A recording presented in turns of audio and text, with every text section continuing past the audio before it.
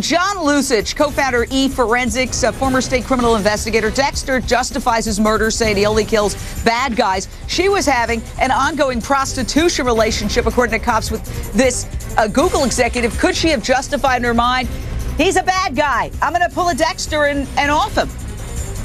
Yeah, absolutely. If you take a look at her Facebook page, she's talking about killing sprees. She's talking about cold-blooded murder. And let's not forget, there is a video. And in this video, according to the reports, this individual, Hayes, was clutching his chest.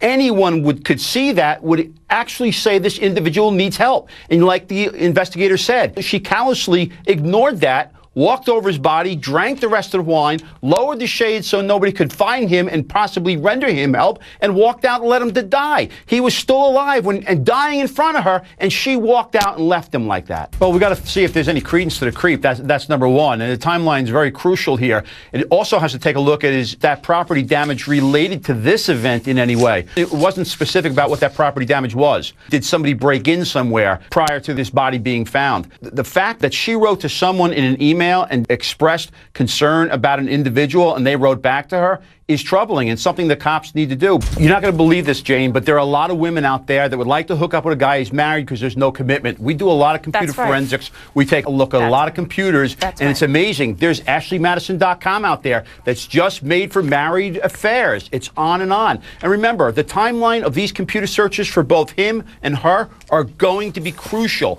That's going to tie this in. And as far as her lawyering up, I think it's the right thing to do because they know they're targeting her, and she's going to work a deal if she can and turn her husband over.